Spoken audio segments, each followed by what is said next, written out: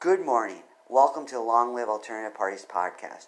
Free Press Media Press Inc. and Alternative Parties Books Publisher sponsors this podcast. I'm Andrew Bouchard. Welcome to the Long Live Alternative Parties podcast. Today, friends, we have another exciting guest on this podcast.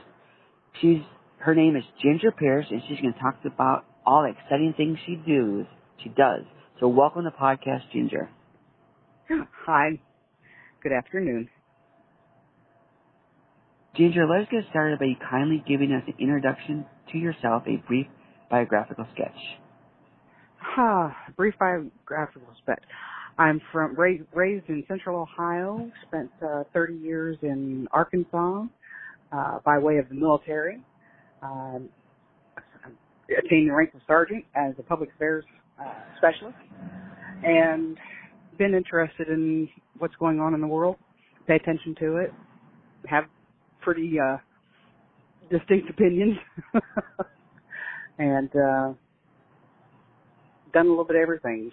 Everything from being a combat medic at first, public affairs, sold a lot of whetstones and sharpening stones and jars, and even clerked ROTC for a little while. Currently in the medical field. Okay. And doing home health.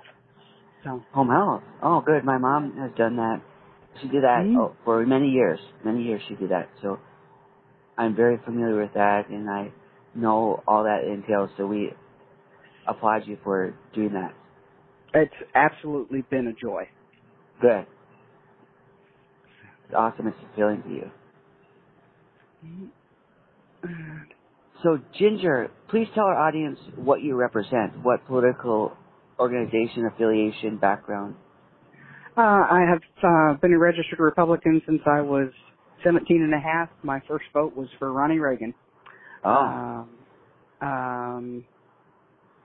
Very much a Reaganite. I'm fairly conservative. I'm definitely not on the far right side. There's some probably more moderate than some conservatives would like. But I do believe in conservative fiscal responsibility, personal responsibility. Okay. I don't know if I'm pro-life or pro-choice. I am anti-abortion for birth control. How's that? Huh. I've done there's a time and a place, and I think that whole realm needs some clarification and some name changes for things. But aborting a perfectly healthy child right before birth is insane. I firmly believe that we need some term limits. Okay. And a lot of people will say, well, your vote is your term limit. With the amount of money involved in politics today, our vote is no longer a term limit. People seem to miss, and I wonder how many people realize Gavin Newsom is Nancy Pelosi's nephew. Yes. That man does not need to be president. We do not need what he's done to California done to this country. Nancy should not be in office, and she's planning to run again. God bless Dianne Feinstein, but she was there too long. It's a shame that she's passed away while and in office. I bet I haven't been paying attention this morning. I've been doing other things, but I'll bet California is just on fire right now politically, trying to figure out who they're going to put up for that seat. It's going to be interesting. But the left money has got that state. And so can we tell our audience what page you operate on Facebook? We the People, the U.S. petition regarding term limits. Okay. I went through at one point, it's been a couple of years now, so it's a little dated, but I went through the list of every sitting senator and representative at that time and found out how long they had been in office. And the number of people who've been in office for more than 25 years is astounding. I don't think our founders had that in mind. Even George Washington, when he was president, in his farewell speech, I believe it was, mentioned that he, kind of hoped that everybody would be the citizen politician. And we've gotten far, far away from that, especially since President, not Theodore, but Franklin D. Roosevelt. So much so, 4 terms, somebody got smart and got that handled real quick. And yes, everybody wanted to have, Ronnie, can we revoke this amendment so that we can vote for Ron again? No, that's not the point. The point is to have the revolving system. And these people who have been there for ever and ever and ever and a day, it's money. And there's no reason to have billionaires whose sole career has been politics, because they're not making that much money from their salary. And yeah, they're going to write a book or two, but there are some people in there who've made a lot of money for being a politician that it's just ridiculous. Interesting. It needs to be changed. And the only way to do it is to change it all over is to either fire all of them, and there are a few of them that should be fired. A few? A few, yeah. And, and then everybody starts talking about ageism. It's not about ageism. And let's look at Dianne Feinstein. Let's look at our current sitting president. Cognitively, those two people should not be in office. I'm sorry that Dianne died, but she should have spent this time with her family since her last medical situation. Sure. But I think there should be a cognitive test. I deal with people of all ages every day. And I have some people who are octogenarians who are more cognitively adept than some of my 60-year-olds. Good to hear that. But I have some 60-year-olds. Yeah, and so I have 60-year-olds who are in really bad cognitive shape, and they shouldn't be in office, and they shouldn't be handling a job. Sure. There is a problem. It doesn't. And then you look at Mr. Fetterman. Should his doctors have released him to this type of work? I know they can take care of us. They recommend don't take a job for physical things quite a bit, and I know that they often can say you are not mentally fit either.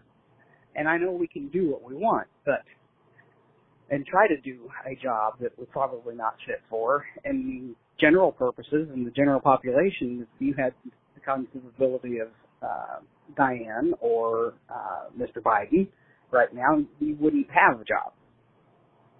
True. With Mr. Biden's current situation, I want to know who's actually running the country. Because that man is not capable. Who do you think is? Do you have any speculation? I'm afraid to find out. And there's no way to dig it down. Because it's not obvious in this case. It's not obvious. Everybody has their suspicions, and it's out there, and you can listen to every podcast in the universe. And unless you have a little bit more in the know or don't have another job, you can spend your time doing all of that. That's one thing. Okay. But you might be able to figure it out. But no, I firmly believe that term limits, an official term limit needs to be enhanced. And a lot of those sitting people don't want such a thing, and they don't want to bring it up. And I think we have this lovely thing called, now I can't remember what it's called, isn't that awful? But a constitutional amendment needs to be done. Mm-hmm. And it's all done, it's the people who ultimately vote. Unfortunately, our representative government, this is where it fails us a little bit. Because we're trusting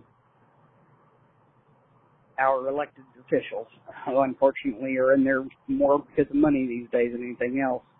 And if they're not doing what the population wants, we have to wait for the most part or put a recall on them for elections. And we've seen how well recalls have happened look at Gavin Newsom. The power behind these people has taken the power of our vote away, and the only way I think we're going to have to be able to restore it is to implement term limits, especially where the states are concerned, or the federal government is concerned, because they're not going to do it on their own. But somehow or another, we need to get it directly back to the people. On my Facebook page, on there is a link to my proposed amendment, which would eliminate, or not eliminate, but reduce the amount of time that a sitting politician to 24 years. 24 years, okay. Yes.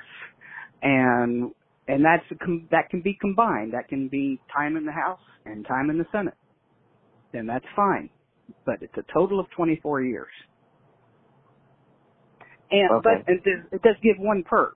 If you spend 24 years in one or the other or both, you still get to retire with your federal retirement of 25 years. You get that 1 year bonus. You get your 25 years for retirement. And you don't get that until you retire from whatever other job you're doing. It's just the federal system, retirement policy. Just because you retired, if you're in the military, you retire when you're 40. After 20 years, they changed it. You don't start automatically getting your retirement the day you leave the service, if I remember correctly. Now you get it when you retire in your 60s. It's your full retirement age. So you better go back to work or write a few books, and that's fine, but nobody should spend more than 25 years in D.C. Interesting, yeah. Yeah, a lot of our audience knows. I'm sorry, go ahead. The problem is that the constitutional amendment, it needs to go back to the states. And the way it's set up is that because of representative government, the people themselves, it's a little convoluted.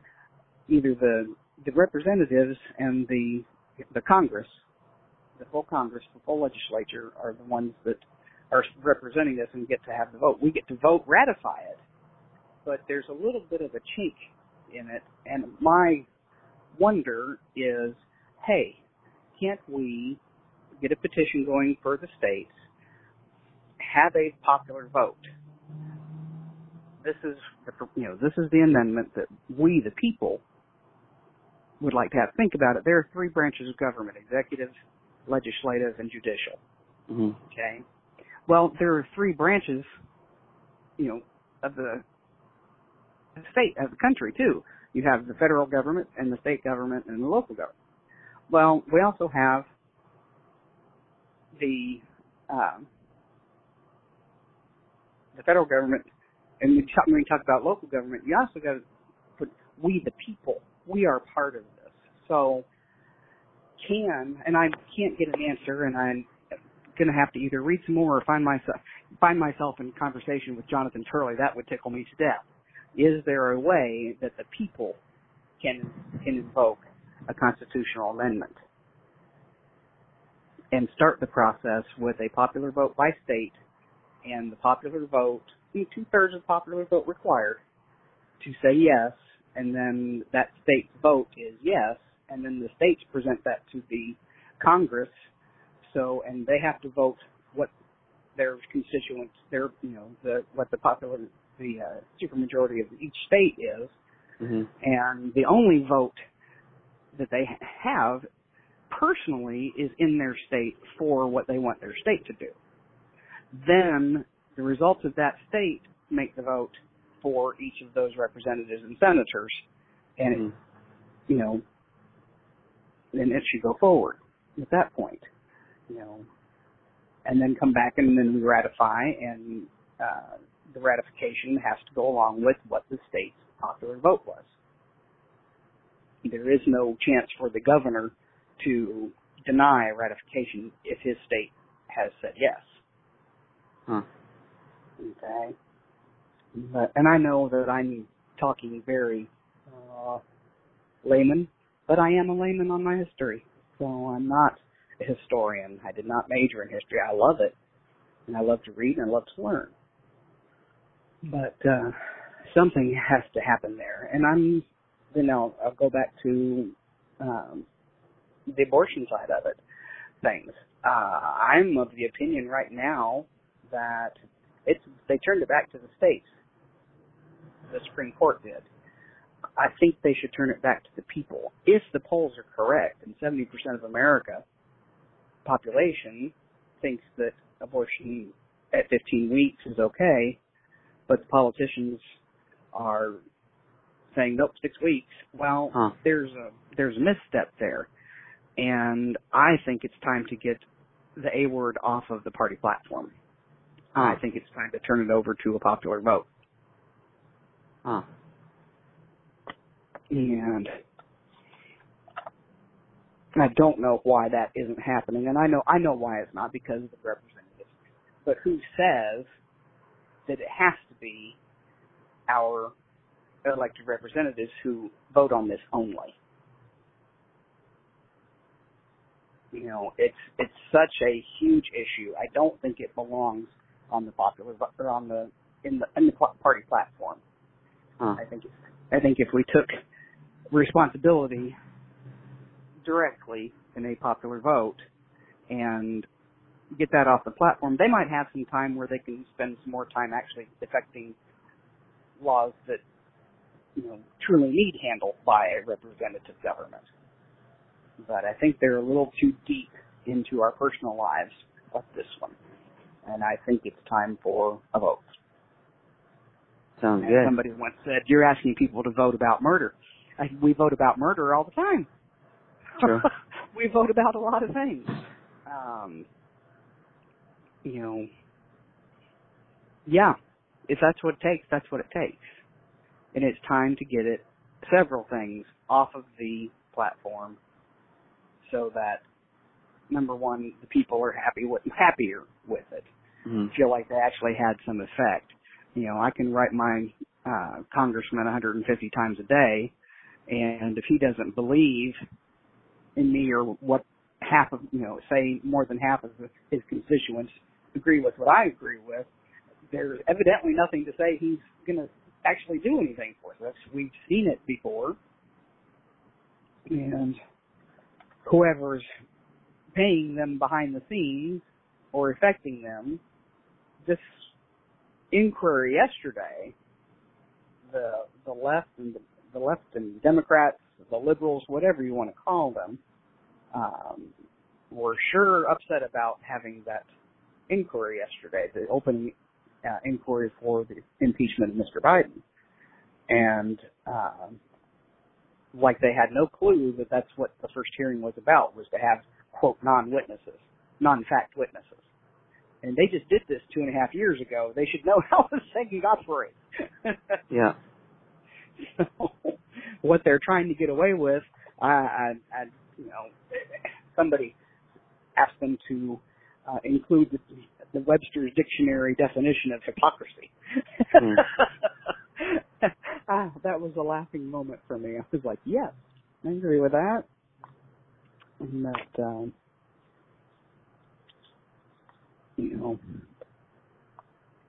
we've gotten a little silly. There's a lot of people with a lot of money running this country who aren't paying attention to the persons who are not making a lot of money. Most of us, if we're lucky, work every day, pay our bills, and try to save a little bit. Too many of us don't succeed because too many people getting money from God knows where are in charge and not really paying attention to anybody but themselves. Very opinionated, I understand. Unfortunately, I seem to share this opinion with a lot of people, and we are upset and floundering and don't see help coming. And I go back to terminals. There are too many people who don't belong in those positions or who've had them too long. And, with age comes wisdom. Absolutely. I agree with that. But the wisdom to know that We need to share this wisdom with the younger, upcoming people, because these people who've been there for 33 years, like Ms. Pelosi, she's been there 33 now. It's getting really close. Yeah. If it's not 33, she should be sharing that wisdom. The system shouldn't be so convoluted. There's too much extra stuff going in, too many favors owed, that they can't seem to pass it on because we can't tell everybody the secrets. Well, there shouldn't be the secrets and the pathways, and there should be the running of government. Yeah. And it's not that right now. And part of the reason I think they can't let go is because some of them are too full of their own self, too big for their own britches. But they haven't told anybody how the system operates, because I don't think we really want to know how much it operates the way it does. If we knew more real truth, it would be nice. We could have a lot more truth in government if our governing was passing along appropriately, and it's not. It should be an open book. That office should be an open book. Any one of those state representatives or congressmen and women should be able to be replaced with the next representative very smoothly, because it should be a very succinct situation. These are the rules. This is what we're working on now. This is what hasn't worked. This is what's worked. This is what the people want. This is what the people don't want. Get on with the business of governing. And they're too busy doing too much other crap. And they can't pass it on. And it shouldn't be that way. Have you looked into what other countries do for office tenures? Are term limits a popular policy worldwide? Do you have a model? Worldwide, no. I don't have a model to point to. I just haven't investigated it that direction, and maybe that's the direction I need to go. What else is working better elsewhere? Sure. I'm sure there's some term limits somewhere that I just don't know about. I know Mr. Trudeau has been in office for quite a while and been, I can't tell you how many years he's been in office as premier. I just honestly don't know. There was a mention on something I watched last night that he's been doing this for a blessedly long time, and it's time for a change there as well. Yeah. And so, I know there's some other countries who are not far behind us as far as wanting to do things. To streamline their government. That's what the government needs streamlined. There are too many people in D.C. D.C. should never become the home of any of our representatives. I don't think that they should. I think it should be a bunch of rentals or a big dormitory. That would be fun. Buy one of the big hotels, make a 1 or 2 bedroom apartment complex for our representatives and senators to live in while they're there. Yeah, they might want to bring their families, but you know what? That wasn't part of it at first either. You go, you spend your time that you need to be in the office. They have breaks where they come home to their local constituents, and that's great. Of course, everybody did that horseback, and they didn't travel their whole families up to D.C. after they got elected. They bring them up for a vacation to see where they worked. That's fine. I don't have a problem with that either. But I don't think, I'm sure they're not giving up their permanent residences back home because they can't. They have to live there and have to spend some time there. I think they should spend a little bit more time there. And I sure as heck don't think that they ought to, I don't think they should be investing in moving into D.C. I think D.C., especially since the Second World War, has become too much of a residence.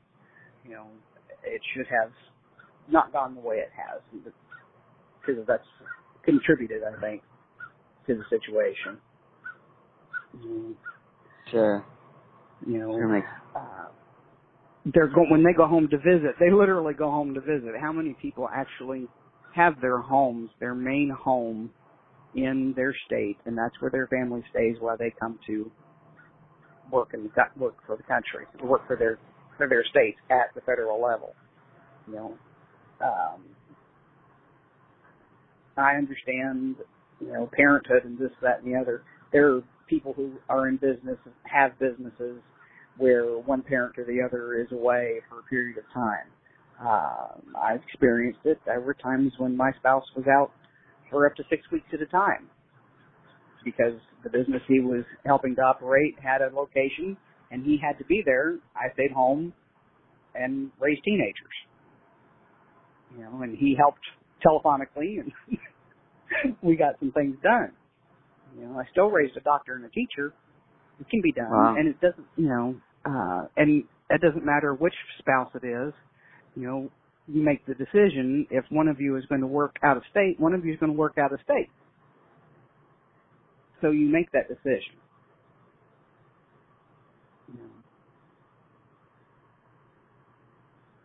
But no, going back to it, term limits need to be done.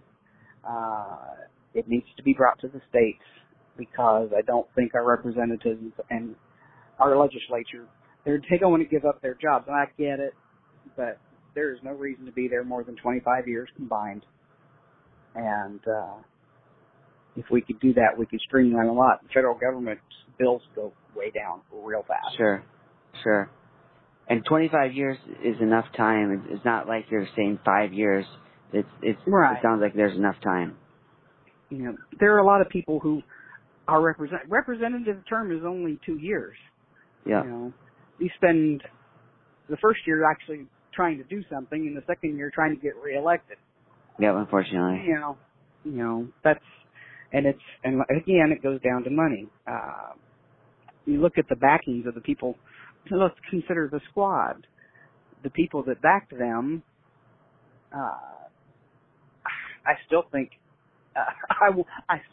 I wonder how they came across AOC. Did they pick her because she was cute?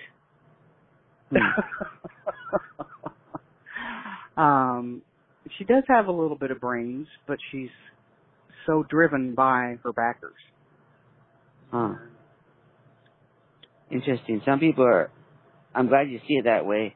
That's one of the issues that the alternative parties have. Those on the left, they don't think that these people are ideological enough. And yet a lot of people are going to say that they're ideological. So that's good that you see it that way. I don't know that AOC is really ideological. I think she is following a script that was given to her by her backers. I don't know how much of it she believes necessarily, other than I'm getting a paycheck and I'm a representative and I'm supposed to be smart and I'm cute and I'm smart. Here I am and these people are backing me. No. A few years ago, she was crying about children being kept in cages, but she's not crying about children coming across the border and disappearing.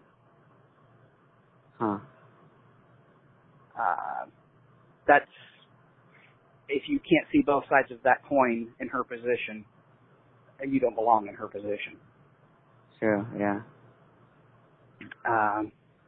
A lot of the kids that were, quote, in cages actually got put probably in a better situation than a lot of the kids that are coming across right now who are just getting released out into the country.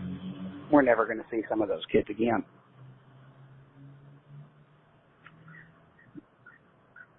And we can go on to immigration if you like. There are laws. They are set in place, and until somebody starts enforcing the laws, then our system is broken. And the only reason it's broken is because people won't obey the laws, and it's pathetic.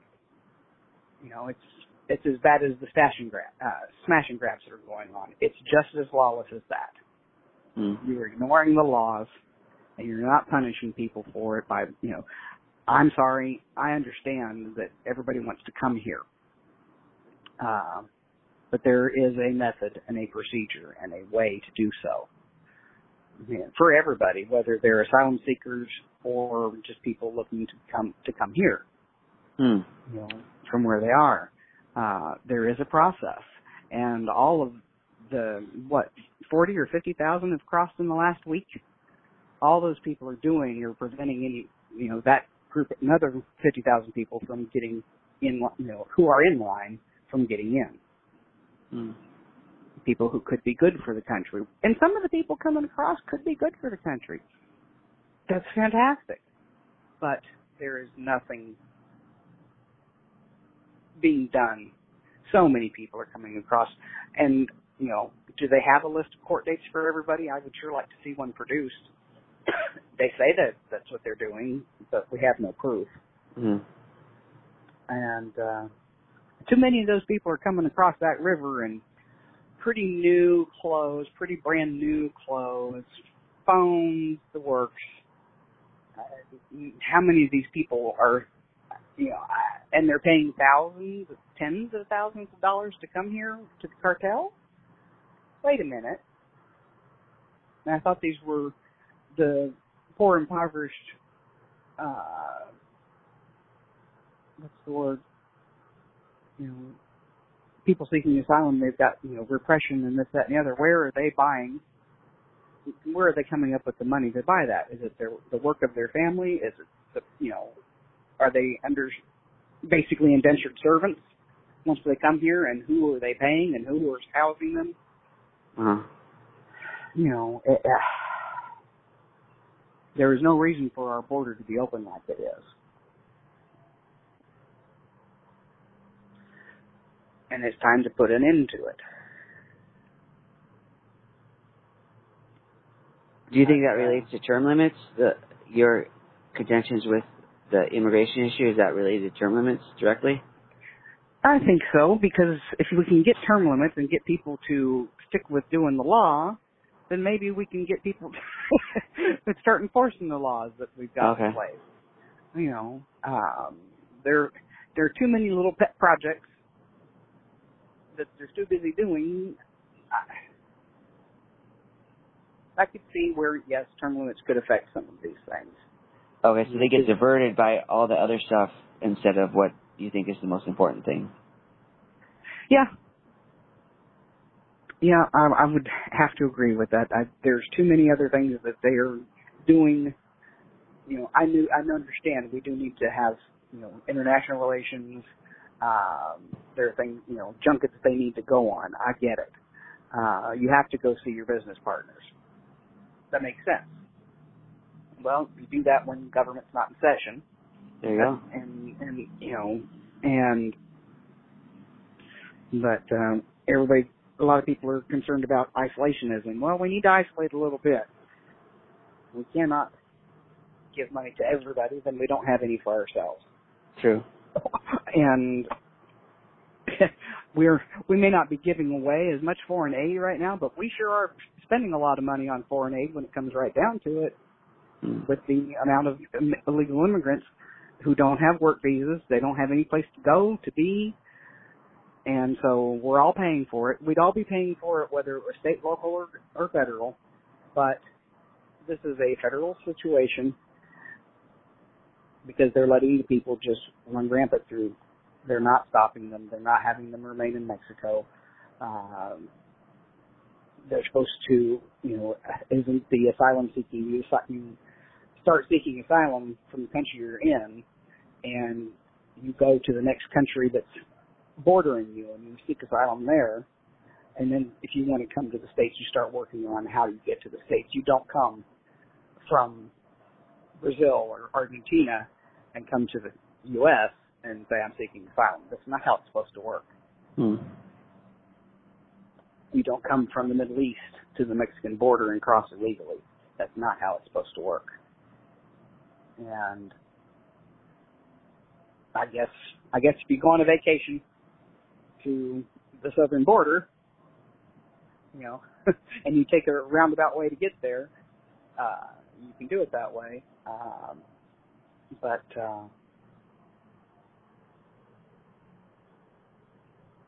you know, to be able to work, to go from country to country to country unimpeded, we need some help from the other countries out there who are letting these people just, you know, walk right up. I mean, they talk about the passageway in Panama that's supposed to be so horrific.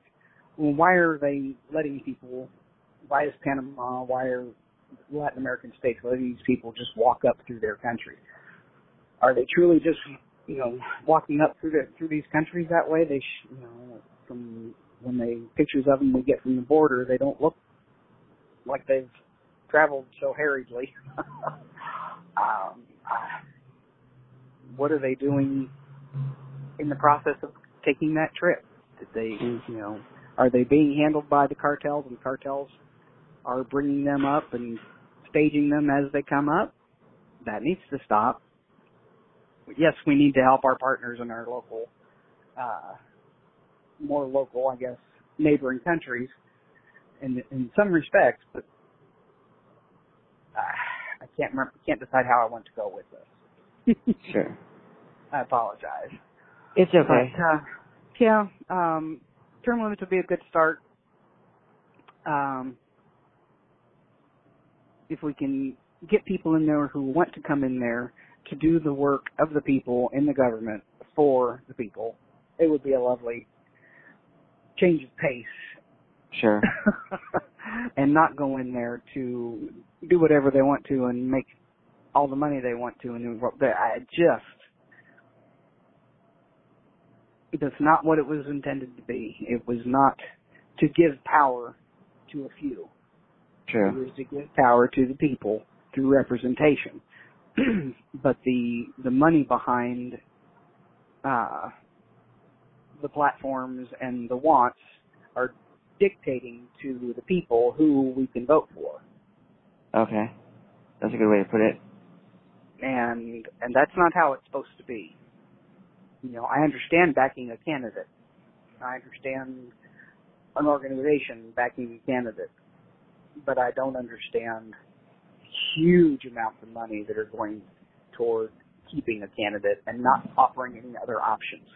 They offer so much money for this one person because they're of the two-party system. They won't back a Libertarian or Green Party. Let's start backing people who can do the job. Yeah. Not just the job you want,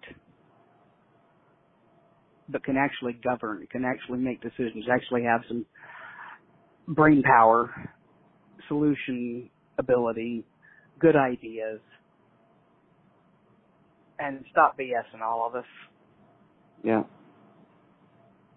And we have a lot of smart people in this country who could do a lot better job of doing the job. That's true. And That's do very it for true. what it's supposed to be done. Doing the job and doing it effectively, keeping our country safe, making sure our laws are being obeyed, making good laws, and getting rid of the bad laws. Yeah. So, Ginger, towards those ends, how can our audience support your efforts to get this term limits amendment to the people? I think it needs to start with getting such an item on the ballot, and that starts with a petition for signatures. All right. And it varies state to state what percent of the voters need to sign, and so that can get some pretty steep numbers really, really quickly. The one thing and you have to verify. Yeah. Any signature that is gained must be verified, and then that person's got to be a registered voter. By golly, it doesn't take anything to register to vote today. You can do it when you get your driver's license, get your state ID at the DMV. There's no excuse having a driver's license. I don't care if you're purple and a zebra identifier. You can get a state ID. Okay. Anybody out there who says that there's a whole 13% of the population that can't get a state ID of some sort, this is 2023. Unless they live on a mountain in the middle of Montana, they can get a state ID, and I'll bet that person has one.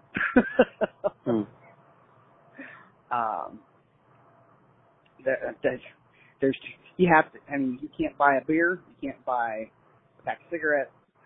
What else do you have to show your ID for at gas station for these days. Lottery You can't tickets? have a bank. You can't have a bank account. You have to buy a lottery ticket. Yep. You have to have a state ID or of some sort. And there are plenty of them out there. And a picture ID is not that hard. And for those who are conscious, who are don't believe in having their pictures made, there's an ID for that too. The state has them. Okay. Even the Amish have state ID. Come on. There you go.